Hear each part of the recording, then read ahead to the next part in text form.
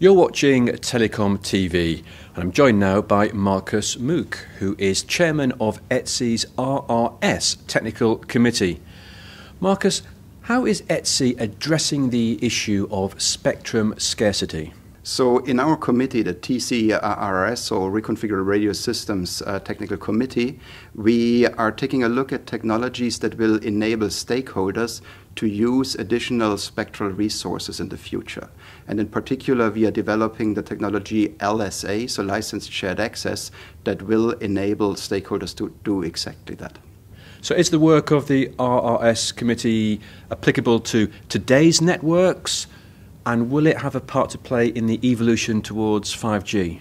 So our committee just happened to publish a series of standards that enable the industry to apply the licensed shared access technologies from today on.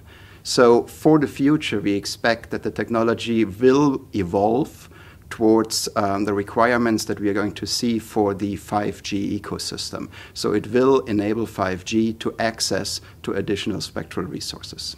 So which stakeholders are involved in this? We have been collaborating, first of all, with the European Commission, providing a mandate for this activity in our technical committee. Then we have been interacting with European regulation authorities in the framework of CEPT in order to ensure a harmonized regulation framework in Europe. And then finally, we interacted with industry stakeholders to set up the standards framework. And what's next? How do you plan to build on and extend this work? So with the set of standards being finalized, we are taking a look on how to apply the technology to further applications. So we are currently taking a look in the possibility to apply a licensed shared access to so-called vertical applications.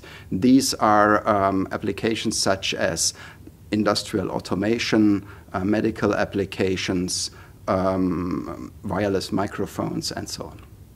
Markus, thank you very much.